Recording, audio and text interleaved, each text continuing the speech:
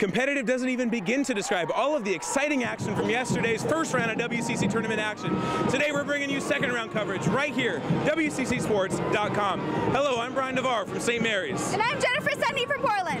Today we're watching the Pilots take on the Broncos. Now the Pilots come into this game with one of the best records they've had in over a decade, so they're the one to watch. Senior Leka Delente was named to the all-conference team for the third time in her career. While being one of the best shooters at UP, she leads the nation in free throw percentages. Alexis Ganis, she is also on fire. She holds the score for the most offensive rebounds and field goal percentages in the conference. So Broncos, if you want to pull up an upset today, you better be on your toes.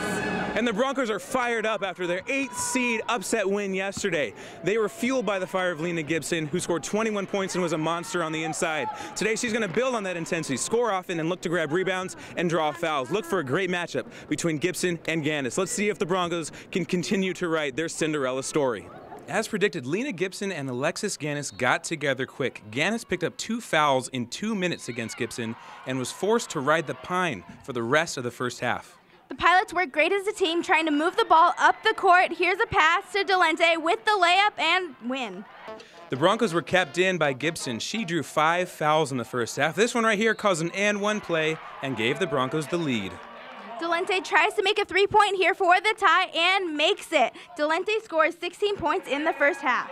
But the second half was all about the Broncos. They went on a 14-0 run. Lena Gibson isn't Australian, but she is strong down under. Great post play the entire game.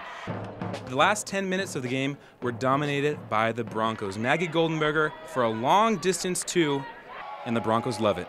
Pilots couldn't make any shots offensively, and as you can see here, Anderson breaks away with the ball, and here she goes for the layup and victory.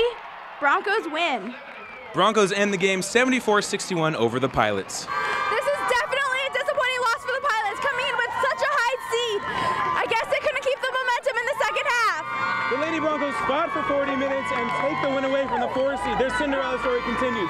Jennifer Mountain, their head coach, is now 3-1 in the WCC tournament. I bet she's looking forward to a rematch with her alma mater Gonzaga tomorrow, right here, WCCSports.com. You can check it out.